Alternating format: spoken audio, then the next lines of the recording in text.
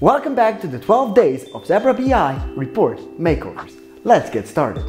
While Power BI offers almost infinite ways to visualize our data, there's one report that is still almost impossible to completely visualize perfectly in Power BI, and that is the profit and loss, or the P&L statement, which is many times not found in such a nice visual way, but is mostly represented even in Power BI as a simple data table. And yes, I can practically hear all of you financial specialists screaming at your computers that this is perfectly fine.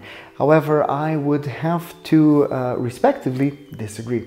I think that visualizing a P&L statement is the only way to broaden its audience so they can completely understand the flow that the P&L statement is trying to convey.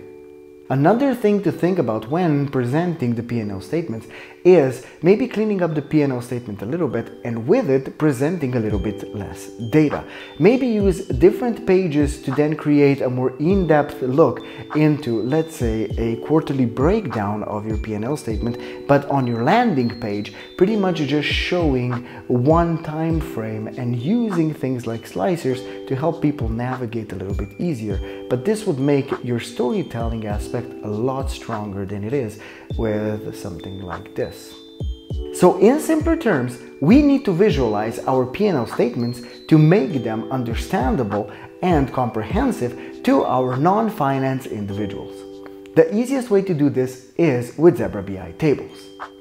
With just adding in our accounts and our actuals, we can start to visualize data even with advanced charts and visualizations like the waterfall chart without the need of any coding or docs. Then, by simply inverting and resulting some of our accounts and using on-visual calculations, yes, you heard me right, adding on-visual calculations for some of the metrics that are not included in our statutory accounts, we can get a comprehensive and beautifully visualized P&L statement. And if you agree that we obtain a beautiful representation of what positively and negatively affected our bottom line, don't forget to like the video. Another element that was lacking in our initial table was context. Comparing our numbers to previous year or our budget can really help us understand how our accounts are doing. And now, to help me show you this, let's look at the initial table. And now if I ask you, are we doing good or bad? How good? How bad? Why? It's really hard to answer all these questions without a calculator and massive willpower. However, with Zebra BI, it's completely different. We can see that we're not doing so good because we're 10% below plan, and we can also discern why. Well, it's because revenues are barely making plan numbers and costs have skyrocketed.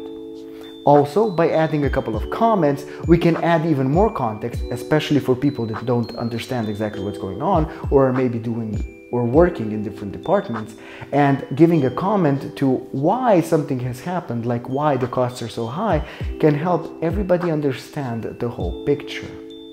The last enhancement that I would suggest is using the interactive tools that Power BI gives you, like slicers, to help you navigate throughout your financial reports.